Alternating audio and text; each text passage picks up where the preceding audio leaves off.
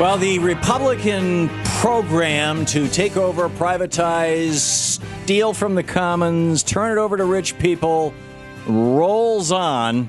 As we've been talking about, they now have this thing, the American Action Network, where they will send people or send talking points, if you're a Republican member of Congress, to people who are showing up at your town halls so that they can ask friendly questions and make it seem like you're not being hassled because you're supporting the Ryan bill. Because so many Republicans are getting hassled about this. But what we're seeing here, whether it's what Rick Snyder's doing in Michigan, whether it's what Scott Walker's doing in Wisconsin, whether it's what former Fox host John Kasich is doing as governor of Ohio, on and on it goes. Mitch Daniels in Indiana. I mean, you name it. 13 states run by Republicans now. It's all about privatizing. And the places that they want to start are any land that looks like it might be stealable to give to developers, as we're seeing in Benton Harbor, Michigan, and particularly lakeshore land, lakeside land that's like really cool, and schools. There is money to be made in education. There's a reason why Neil Bush got into the education business after his Silverado savings and loan went belly up, and he walked away with $1 million, but Reagan declined to throw him in jail, along with the 1,000 other banksters who did go to jail back in the 80s. And now he's in the education business. There's a reason why, because privatized education is profitable, because, we as a society decided we want to give our kids a decent education. And that has been part of our commons since before America was an America, was the United States. And now these extreme right-wingers and their rich buddies want to say, no, sorry, not part of the commons. It's ours. And if you want an education, you get to talk to us. Shanta Driver is one of the main forces working back against this. She's the national chairperson of By Any Means Necessary. BAMN.com is the website. Twitter is @followBAMN. And Shanta, welcome to the program. Thank you. Tell us what's happening in Detroit. Well, in Detroit, we're seeing our public education system sold off to private charter companies that can put in bids to buy the public school system of Detroit. We will, if things go as are now planned, lose 2/3 of our public schools in 2 years.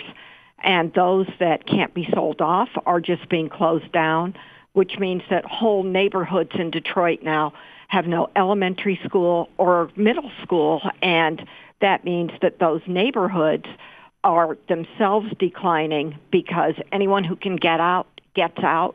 And the people who can't afford to leave because the housing prices have fallen so dramatically in Detroit are forced to live in a city that does not offer their children public education. I know when I lived in Portland that I remember speaking with a member of the city council who said that one of the most common reasons cited why companies moved to Portland, Oregon, and why they were easily able to get employees to come to Portland, Oregon, is because they had a good public school system and heavy urban planning, very, very restrictive zoning in Portland, so that your kids were always relatively within walking distance of a school, or close enough.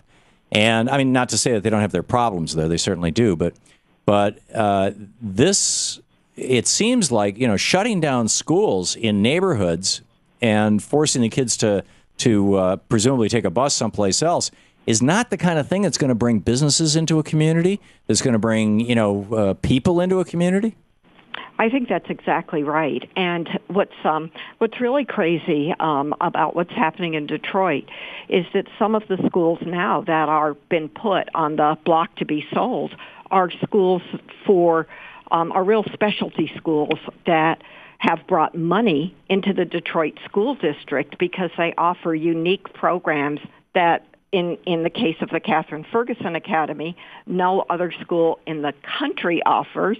And in the case of the Detroit School for the Deaf, no other school in the state of Michigan offers.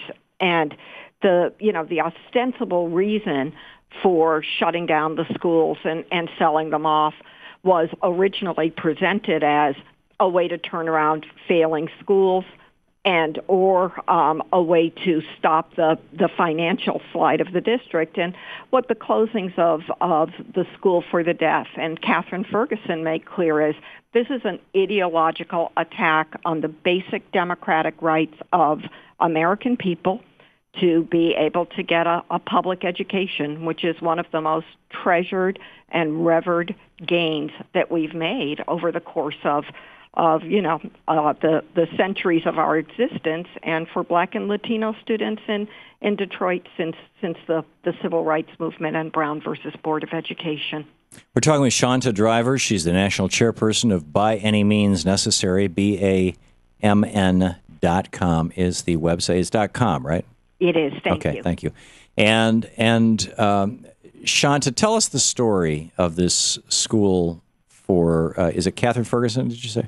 That's right. It's a school for teen moms who have been in the Detroit public school system, and there's a long list of students from other districts waiting to get into this school who became pregnant and had a child. And the school is one of a kind in the country because it offers not only the mothers an opportunity to go to school and get their high school diploma, but it also provides life skills training.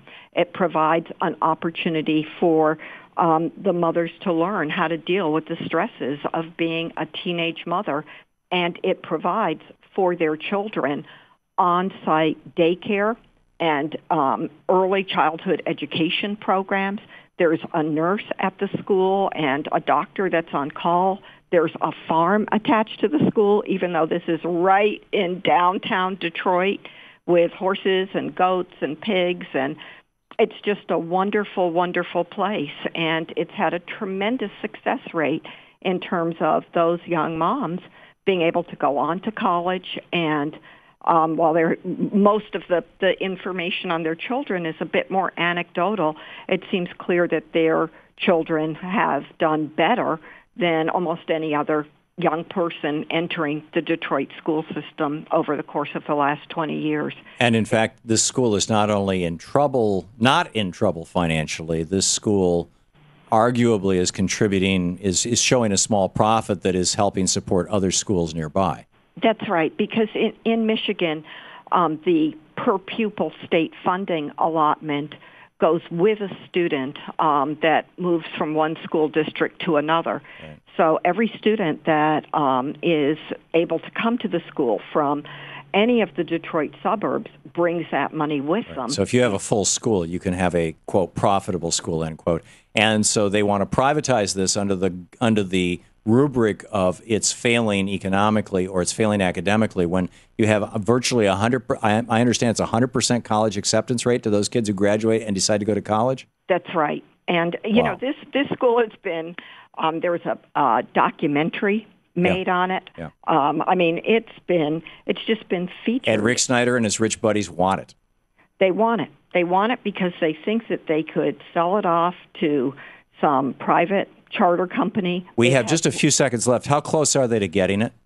Very close. We're making this fight. The students occupied the school, and they were dragged out by the police. It was an old-fashioned civil rights fight, and we're going to keep it up. We're going to try to hold on to this school. There you go. Well, people can learn more about it, and they can support your efforts over at BAMN, as in By Any Means Necessary, BAMN.com. Shanta Driver, thanks so much for dropping by and for the great work you're doing advocating for public schools, and this one in particular. Shanta, thank you. Thank you. We'll be right back. This is the Thom Hartmann Program. The Republican drive to steal the commons from us and give it to their rich owners continues.